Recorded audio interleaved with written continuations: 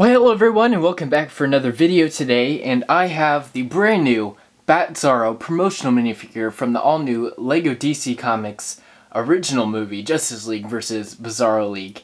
And just for kicks, I threw in Bizarro there. He does not come with this, but I just thought, since I have Batzarro, I should put in my Bizarro minifigure. Of course, the one with the movies didn't really have the chain over it, but I don't care. So I had the dynamic, or I guess the world's not finest. The world's, how can I say this without being mean? The world's dumbest, I guess. I don't know. But this is very cheap. It's only $16 for the Blu-ray. I got it at I'm slurring tonight. And I got it at Target, and it's very cool. And let's check in on the close-up of Batzarro. So first off, I'd like to apologize for my makeshift minifigure stand. I kind of had to make a new one because I lost it. I don't know how, but leave it to me to lose it.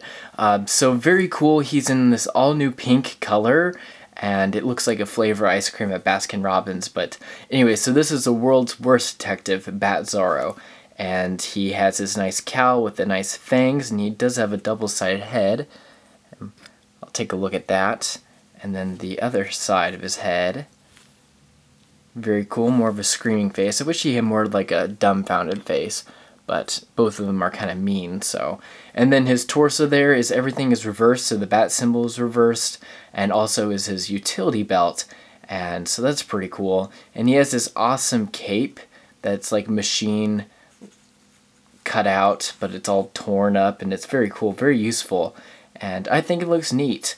And then also, he does feature some back printing, and I might add that this isn't like the new LEGO Superheroes capes either. They're like the old material. So here's the back of it. Of course, his utility pouches are on backwards or flipped upside down, so very cool. I love this minifigure. It's really nice, but I probably would have wished to have Guy Gardner instead, maybe. But I don't, it's not my call, so this is very cool to have. Anyways, so thank you guys for watching. I hope you enjoyed. If you did, please leave it a like and comment down below if you guys like this minifigure, if you're going to get the movie just for this minifigure. And I'll probably review the movie either probably Friday or Saturday, because Sundays are our minifigure collection days, so either Friday or Saturday I'll do a review on the movie itself. So thank you guys for watching. Also, I have a new channel called Superhero Talk. Please go check that out and subscribe, where I do almost daily videos, and it should be a lot of fun. So please go join that group if you guys like superheroes.